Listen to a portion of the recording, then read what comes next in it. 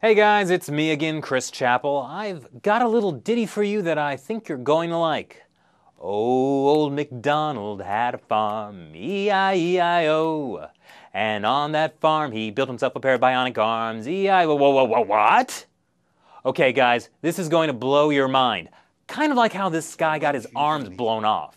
Jifa is just your typical Chinese farmer. He likes building his own bomb so he can go blast fishing.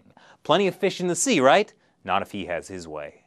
Now, believe it or not, throwing bombs at poor little fishies is apparently really dangerous, and Sun blew off both his arms doing it, and the fishes rejoiced. But this guy's a farmer. He's got work to do and a wife and 3 kids to take care of. So he spent the next 8 years building himself new arms. Pretty amazing considering he didn't have any hands or arms to make them with. Wires attach at his elbows to let him open and close his cold steel fingers. He's more machine now than man. And it's amazing. These arms really work. He can pick up drinks, use a spoon, and oh, he can use his cigarettes again. So maybe next he can make some bionic lungs for himself.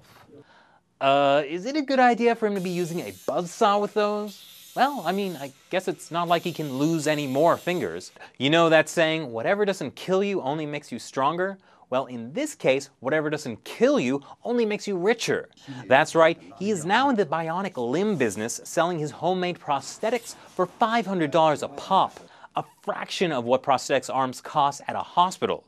You will be assimilated to great bargains at Jifa's Bionic Arm Warehouse, located in China's northern Jilin province, right around the corner from the Jifa fishing hole. Blow up some fish bits today. Now get those robotic fingers of yours typing. We want to hear from you. Be sure to comment below and subscribe for more. And if you want to see some more hilarious China news, be sure to check out my show, China Uncensored. Thanks for watching.